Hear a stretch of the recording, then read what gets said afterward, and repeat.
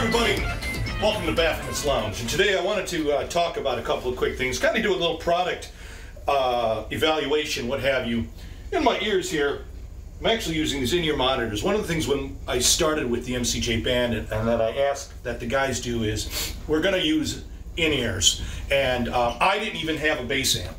I know that my guitar player and the lead singer, he had a real problem with that in the sense that it was an old school way of doing things, or a new school way of doing things, and he was more old school and, you know, the amps, the mics, and the monitors. And I said, no, this isn't the way of the future, and this is so much better.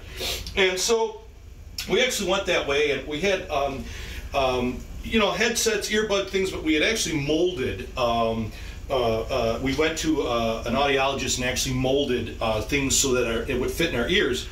And but I just, as the bass player, you know, my drummer and my guitar player and lead singer, those guys are very comfortable with the sound they're getting. But as the bass player, I kept having issues, and you know, the bass was just you know, if I put it in my ear like so or what have you, you know, the bass would drop, and you know, the way I shifted my head, and of course I'm singing background harmonies, and as I moved my jaw, things would pop out. And it was a real struggle.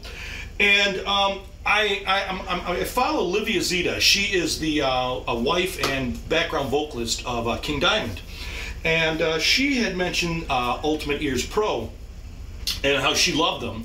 So I actually went to their website, I checked it out, and I submitted a request to talk to a salesperson. And you know, I have to say, these guys are a pro organization on all levels.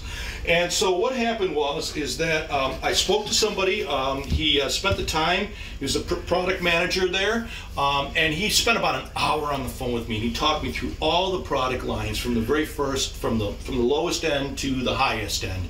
And he actually worked with me on what product of their lines would be the best suited for me. And we wound up agreeing that the UE7 would be the best, which is just 2 steps above from their you know, base core, around $900. Maybe the lowest end would be $900, and then of course theirs go up to, you know, $2,500 and more on some of the really high end things that they do. They've got like flat response ones and stuff for mixing, recording, and all that other stuff. So really great stuff. And the process was to go to an audiologist, get another mold in my ears, and then I sent it out to them. And they did a digital scan of it. So they actually did a 3D printed mold of my ears. And when I got them, you know, and they're really nice. When I got them, they come in a custom engraved box, and you know, that you can have here. When I got my first generation ones, they fit great and they sounded excellent. They really sounded good. But the problems that I was having again is the seal that I was getting on my ears. And you know, just a couple of things, maybe I'll give you some advice of stuff that I've done. I found when you put these on, I actually put a piece of tape, medical tape, right about here on my neck.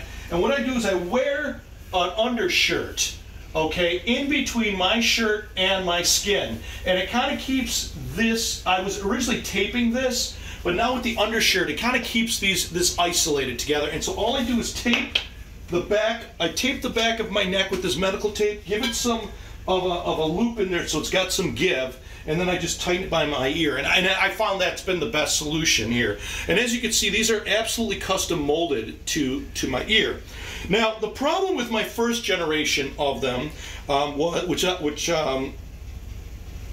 I got in my ears right now, it was great. It was a custom mold. It felt good, but again, I was still having not the proper seal that I wanted to. But I loved them, and I went back to Aaron and I said, "Dude, I want another pair. I want these adjusted, but I'm not giving these up. I'm going to buy a second pair, and here's the changes that I need made to it." And what he suggested was that I used dental wax. And I put, you know, it's like wax that kids put on their teeth when they have braces and keeps their lips from getting ripped up from the braces, kind of adhesives. So I would put dental wax in and around this section here of the ear, and I found where, you know, and it wasn't a perfect seal, but it was a great way of fitting it. And so then I sent him pictures and said, you know, this is where I need this adjusted. So they sent me, I purchased a second pair. I just love these. He sent me the second pair, which was adjusted, you know, based on the dental wax. Now, these gave me the isolation and they gave me great sound. The problem is how built they were, and it must be these tips. Again, I don't know. When I was actually working with the, he actually was talking to. He would talk to the actual product or the tech. The leader of the tech group. He'd talk on my behalf. It was just outstanding the way they treated me. Outstanding. I mean, I'm just a pissant dude with a pissant band, and he treated me as if I was with what have you, fill in the blanks. So he worked with me on all these. So I got this pair. The problem with this was it fit great, but as I moved my jaw to sing, these would shift. These would pop out, and I would lose the seal, and the bass would start to change the volume. On my initial pair, the bass would be like, like almost like a 6-7 dB drop. The initial of when I had those custom molded or those first generation, the rubber molds.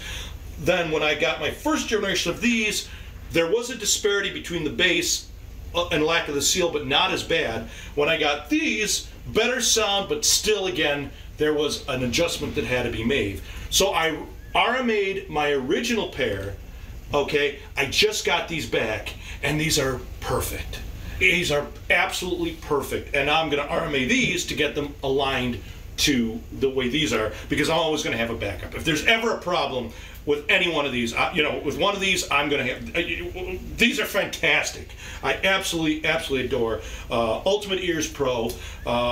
They actually have a professional line and a consumer line. So they actually make a set of these for actually listening stereo, listening in your iPod, or listening, for just riding a bike or whatever. I went for the Pro line because I'm using it for Pro line in the band and in music stuff. So I wanted the set that could give me the best bass response and give me the best clarity of what I need to move on, and act, work professionally.